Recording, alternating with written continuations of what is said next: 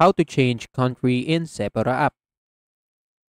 Hello, welcome to our channel, and in this tutorial I will teach you how you can change your country in Sephora app. So please watch till the end to properly understand the tutorial. And if you guys are wondering, you can download Sephora on Google Play Store and App Store, or you can visit their website using the link down there in the video description below. So without further ado, let's get started. So as you can see right here, what you're going to do is to go to your account right here in the bottom right corner, and right here in your my account, you can just scroll down until you find settings, and right here on the settings you will actually see a country and region option that you can click.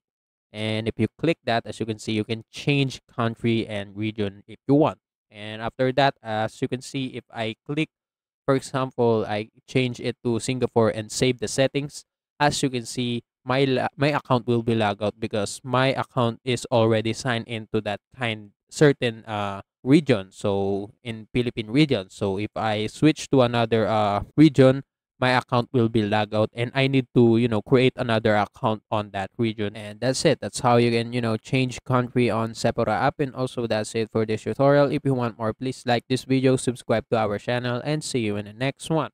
Bye.